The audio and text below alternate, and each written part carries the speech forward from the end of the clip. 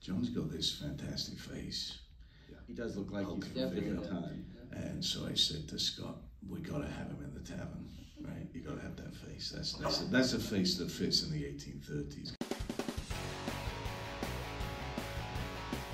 Starts with, Christian and I have become good friends with now Senator John Fetterman.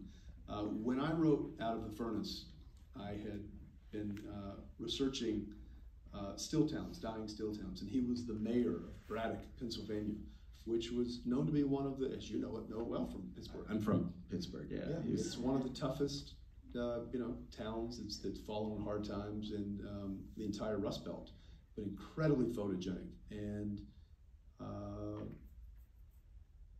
it was difficult to secure locations, and I'd written it when I was touring with Crazy Heart.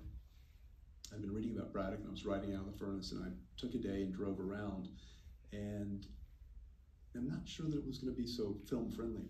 So I reached out to the mayor, who at that point was kind of a prominent figure for someone who had tried to revitalize Braddock, and he was very instrumental in helping Christian and me shoot almost the entire film in Braddock, Pennsylvania, and really he loved the movie and was an ardent supporter of the film, wrote a few articles about the movie and his experience, and Christian and I just became pals with him. And then he became lieutenant governor, and then of course he ran against Dr. Oz. Who would think that the TV personality could, be a big politician? Did anybody bring up your celebrity? Sorry.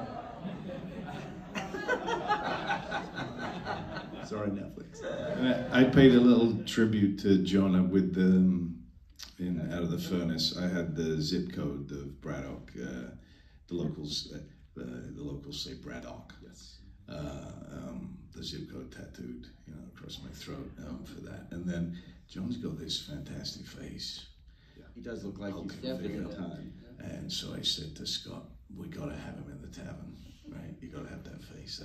That's a face that fits in the 1830s, because a lot of faces don't fit in the 1830s. We looked at some really wonderful actors who just faces. You just went, their face just doesn't fit in that. And Scott cast beautifully. I mean, I was so grateful for the people that he cast, who I got to. He looks like a survivor, doesn't he? Oh man, he's surviving anything. Well, your body's Pennsylvania. He also looks like, because even if it's, I don't know, he showed up on set, it was, 15, 18 degrees. He always wears shorts. And then, of course, as he won, a hoodie. Someone said, John Fetterman was the first grip who's now a state senator. Oh, yeah, I saw that, yeah. First key grip elected state senator.